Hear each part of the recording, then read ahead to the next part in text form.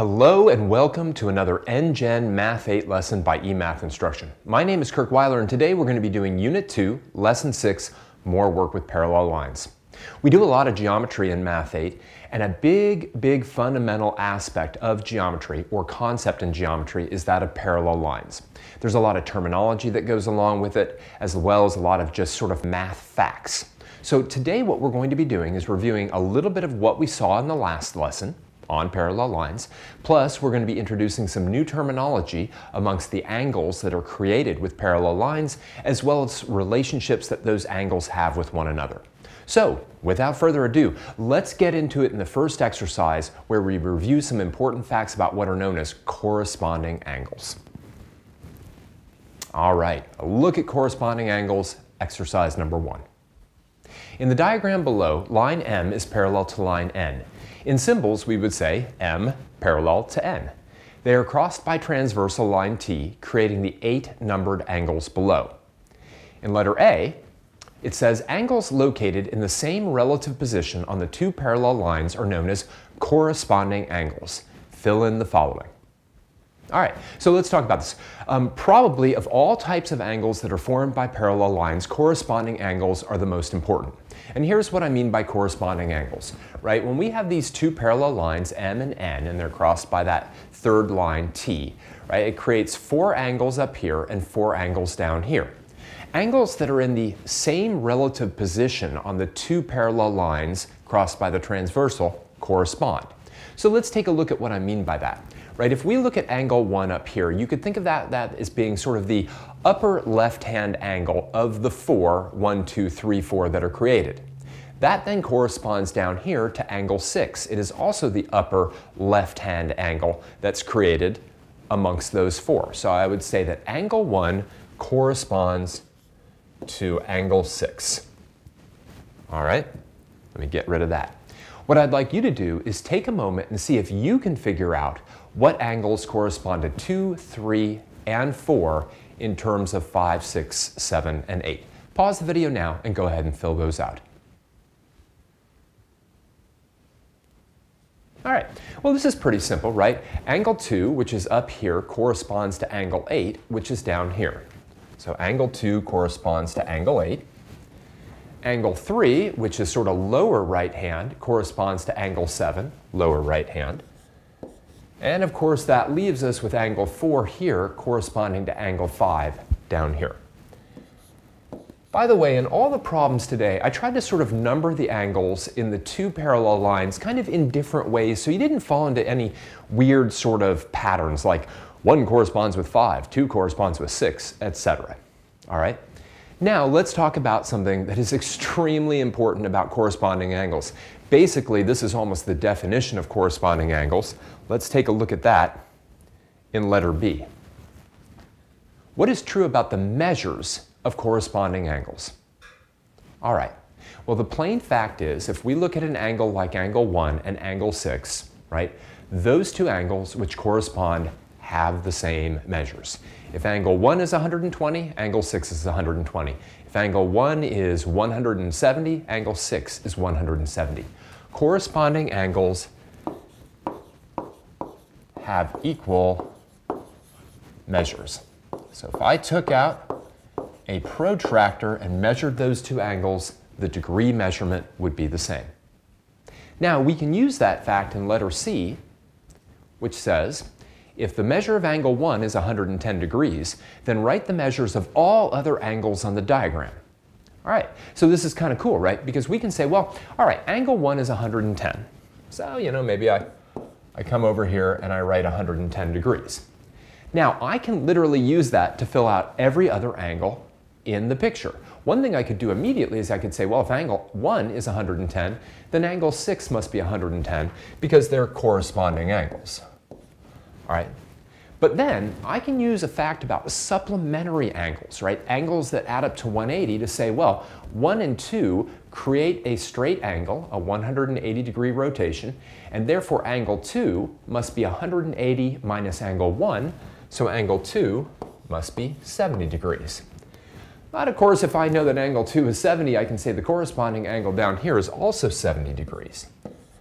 Now I can fill in the rest quite quickly, either by doing the supplementary angle here, or by realizing something that we saw in an earlier lesson, which is that vertical angles also have equal measures. Like angle 1 and angle 3 are vertical angles, and therefore if angle 1 is 110, angle 3 is 110. Now this diagram is going to get a little bit crowded. Angle 4 would be 70, and now I can fill in all the rest of my angles. It's kind of cool, really, and it illustrates a point that we saw in the last lesson, which is when two parallel lines are crossed by a transversal, 8 angles are created. Of those 8 angles, typically 4 of them are obtuse and 4 of them are acute. The 4 that are obtuse all have the same measure, and the 4 that are acute all have the same measure, right? We got 4 110s up here and we have 4 70s up here. The only exception to that rule would be if one of the angles was 90, then all of the angles would be 90. We'll look at that in a little bit. All right, so let's move on and talk about other angle pairs that are important besides corresponding angles. Now, there is a lot of terminology associated with parallel lines and the angles that are formed by parallel lines. What you want to do with any terminology in math is, as much as possible, you want to make sense of it, okay? So one thing we talk about with parallel lines are angles that are on the inside of the parallel lines. Those are known as interior angles. And angles that are on the outside of the parallel lines, those are known as exterior angles. And that's what exercise 2 is all about. So let me read through that for you briefly. When 8 angles are formed, 4 of them lie inside the parallel lines, called interior. 4 of them lie outside of the parallel lines, called exterior. Obviously what I just went over. In letter A, it asks us to name all of the interior angles from the above diagram, although we're going to look at the diagram below. And in letter B, we want to name all of the exterior angles from the above diagram. So I just keep repeating this diagram over and over for you, all right? But it's really simple, right? We've got these two parallel lines. There are angles that are formed inside the parallel lines, and then there are angles that are formed outside the parallel lines. Pause the video now and see if you can write down which angles are on the inside, called interior angles, and which angles are on the outside, called exterior angles. All right, that's easy enough. Just name the ones that are inside the parallel lines and you have the interior angles. Those would be angle 3, angle 4, angle 6, and angle 8. Maybe make that look a little more like an angle marking. Now, of course, to name the exterior angles, we're just going to name the ones that are outside the parallel lines. So those would be angle 1, angle 2, angle 5, and angle 7. Right? And they're great names. Interior angles, exterior angles. Now, the other piece that we're going to get into in the next problem are whether or not angles are on the same side of the transversal or whether they're on opposite sides of the transversal. So let's take a look at exercise number 3. Angles can either be on the same side of the transversal or on alternating sides of the transversal. Referring to the diagram above, do the following. All right, so let's talk about this, right? Because again, you don't want to make the terminology worse than it is. Letter A asks us to name 2 pairs of alternate interior angles, meaning that the angles should be on the inside, interior, and they should alternate. They should be on opposite sides of the transversal. So the interior angles are 3, 4, 6, and 8. Well, if we look at angle 4, right, which is interior, what angle is on the opposite side or alternate side? Well, that's going to be angle 8. Now you might say, well, angle 3 is also alternate side. But when we're talking about alternate interior angles, we're talking about comparing these 4 with these 4. We're trying to pair up these 4 angles with these 4 angles, just like we did with corresponding angles. So the alternate interior angle to 4 would be 8. So angle 4 and angle 8 are an alternate interior pair. Angle 4 and angle 8 would be an alternate interior pair.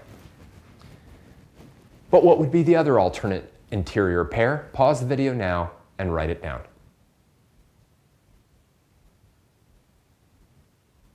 Simple enough, right? So we look at angle 3, it's interior, and the one that's alternate to that is angle 6. Angle 3 and angle 6 are interior, but they're on alternate sides of the transversal. So angle 3 and angle 6. There we go. All right, let's take a look at letter B. Letter B says, name two pairs of same side interior angles.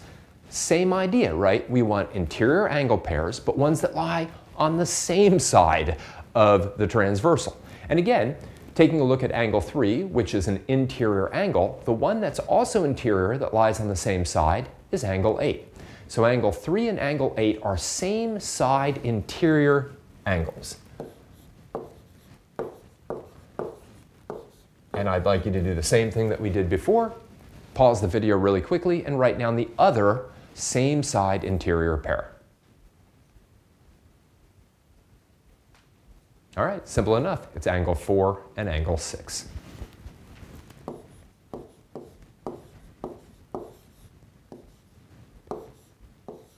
My board's being feisty this morning. Sometimes it's writing, sometimes it's not.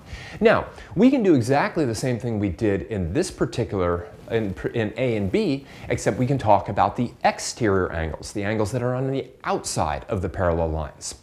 So what I'd like you to do now is pause the video and try to do both C and D. You're going to be listing two pairs in both cases, all right, just like we did in A and B. Look at the terminology and see if you can figure out what angle pairs that terminology is referring to.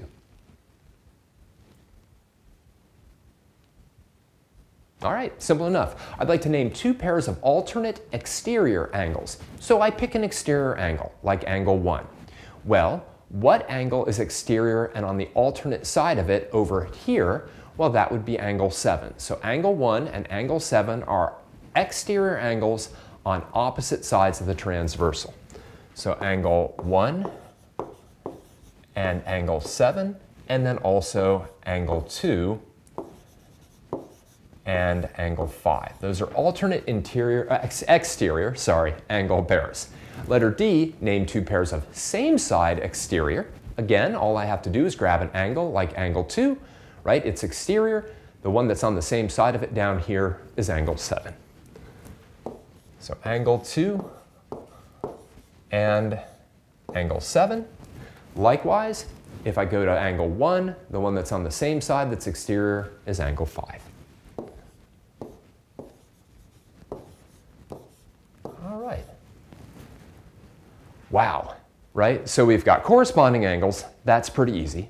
Then we have interior angles, exterior angles, same side angles, alternate side angles, and then we kind of combine them all together to get these alternate interior angle pairs, alternate exterior, same side interior, same side exterior.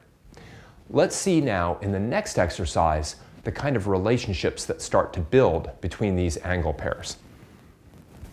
All right, various angle pair relations. Let's take a look at exercise number 4. In the diagram shown, parallel lines R and S are crossed by N. The measure of angle 1 is 130 degrees. Letter A asks us, what angle corresponds to angle 1? Fill its measure in. All right, well, the first thing let's do just really quickly is here, let's write down that angle 1 is 130 degrees. All right, that's simple enough. In letter A, what angle corresponds to angle 1? Fill its measure in. Pause the video really quickly and go ahead and do this. All right, simple enough. Angle 1 corresponds to angle 7. And since we know corresponding angles have the same measure, angle 7 is also 130 degrees. Now, in letter B, we're asked to fill in all other measures using vertical angle pairs, right, and supplementary angles. So this is very similar to what we did in exercise number 1. I'd like you to pause the video now and fill in every other angle that's sitting in this diagram. Go ahead and do that now. All right, well, I love going with the vertical angle pairs first because they're so easy, right? If angle 1 is 130, angle 3, which is a vertical angle pair to it, must also be 130 degrees.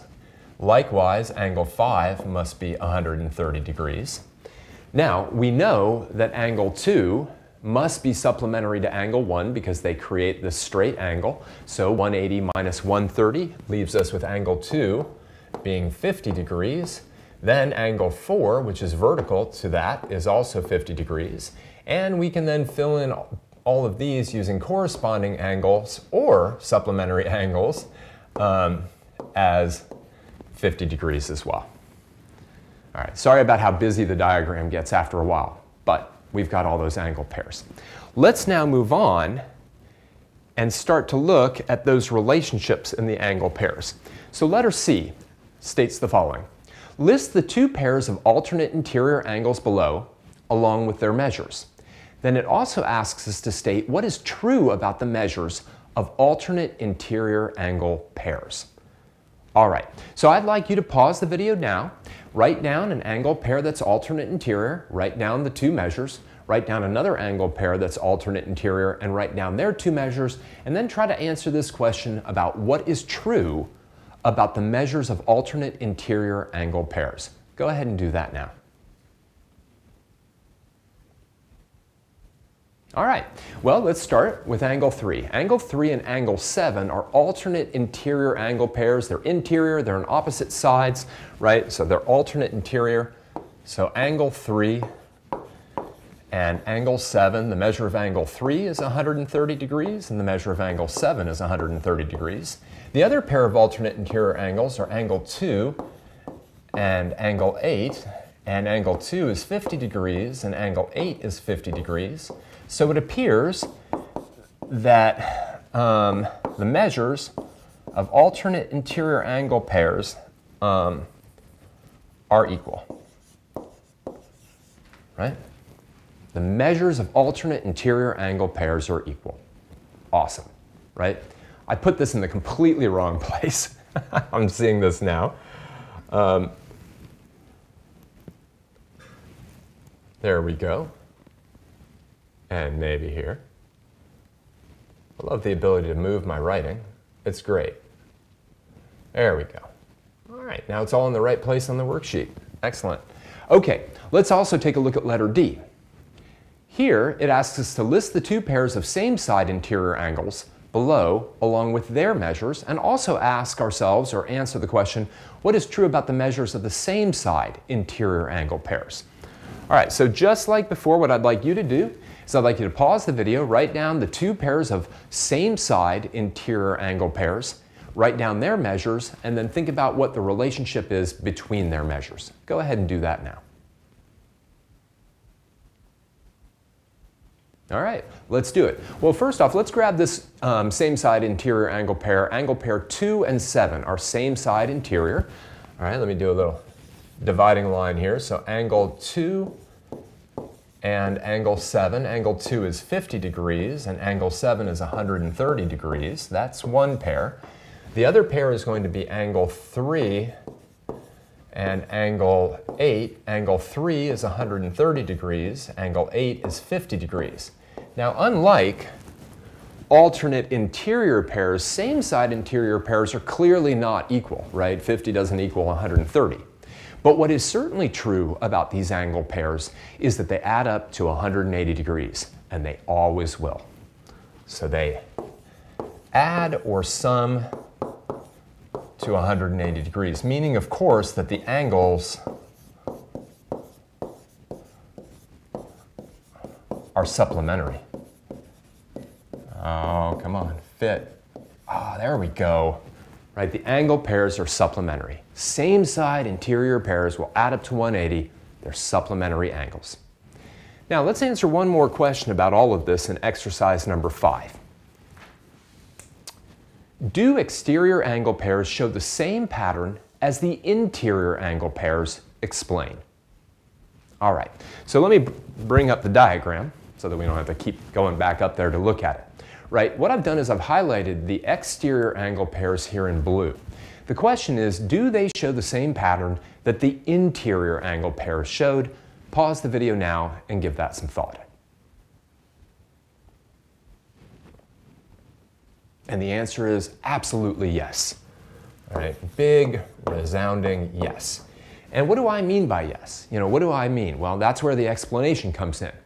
And what I mean by yes is that if I look at an alternate exterior angle pair, like 4 and 6, I find that their measures are equal. Same thing with 1 and 5, their measures are equal.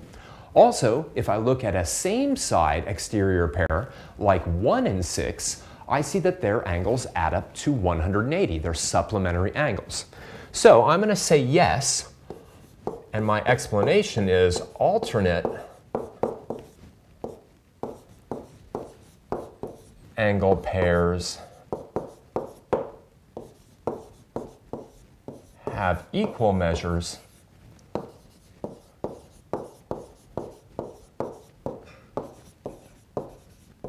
same side pairs add to 180 degrees. And this is kind of nice, right? We don't have to memorize one thing for pairs of angles that occur on the interior of the parallel lines and a second fact for those that go on the exterior of the parallel lines. We know that angles that are formed, if we compare these four to these four, that are on alternate sides, then they're going to have equal measures. If they're on the same side, they're going to have measures that are supplementary. Let's do one more problem to kind of test this idea. Final problem, exercise number 6. In the diagram shown, m is parallel to n. Find the value of x algebraically, show the work that leads to your answer. All right, so this is great. We're trying to solve for x, right? This is sort of like an applied algebra problem, but the context is geometry. So here's the real question. When I look at this angle and I look at this angle, what is their relationship? What kind of angle pair are they? Is that angle pair then equal in measure, or does that angle pair add up to 180? One of those two is going to allow us to set up an equation and solve for x properly. I'd like you to pause the video and figure out which. All right, well, just to be clear, these are same side interior pairs, right? And because they're same side interior pairs, they add to 180 degrees. And that means I can take 4x minus 6, I can add it to 12x minus 38, and I can set all of that equal to 180 degrees. I can then do some combining of like terms. 4x and 12x is 16x. Negative 6 and negative 38 is negative 44. And now I have a pretty easy two-step equation to solve. I'll add 44 to both sides. Of course, you should definitely have your calculator handy if you don't want to do kind of all of this longhand. I'll get 16x equals 224. Divide both sides by 16. And 224 divided by 16, I'll save you the suspense there. And the long division is equal to 14. All right. But in order to solve this problem, in order to model it algebraically, we had to understand what the fundamental geometric fact was that was governing the problem, and that was the fact that these two angles are supplementary. They must add up to 180 degrees. All right, we're going to get a lot more work with this, especially in the next unit where we revisit parallel lines. Let's wrap up this lesson. All right, so what did we do today? Well, we reviewed the idea that corresponding angles that are formed by parallel lines have equal measures. Past that, we learned a lot of terminology: interior, exterior, same side, alternate side, and we looked at the relationships. Specifically, angles that are formed on the alternate side of the transversal, made by parallel lines, end up having equal measures, and those on the same side end up having measures that add up to 180. In other words, those same side angle pairs are supplementary. Okay. I'd like to thank you for joining me for another NGen Math 8 lesson by eMath Instruction. My name is Kirk Weiler, and until next time, keep thinking and keep solving problems.